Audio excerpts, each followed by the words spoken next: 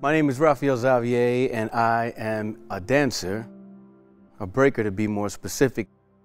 When I was at MacDowell in 2014, my idea was to create a new piece called Chattel that was specifically designed for museum, gallery, and art spaces. But what I ended up doing was seizing the moment of opportunity there, and I ended up painting and making videos and working with some of the other artists that were there.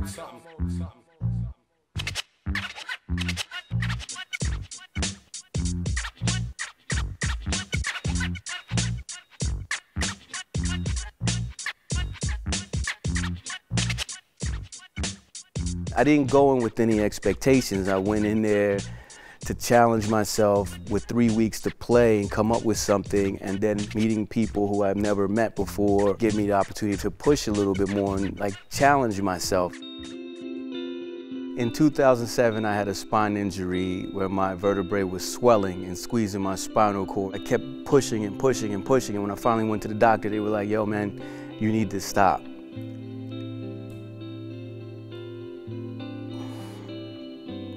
I always get a weird emotional at that point.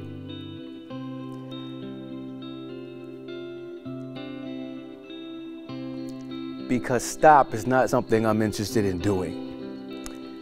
And so being at MacDowell, stop was not an excuse.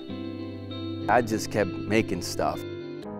While I was trying to figure out my painting world, I was dancing and painting, so I would put the paint on me and I would put the canvas on the floor so I could paint 6 different pieces at one time. There was another young lady, I do not remember her name. She said that it would be interesting if it was on plexiglass because you could see through both sides, and what you did on one side, if you flip over, that might actually be better. She gave me a giant piece of plexiglass that was, pretty cool, and it was a smoother surface. Got home and I continued to paint, and I ended up having a 3-month painting exhibit.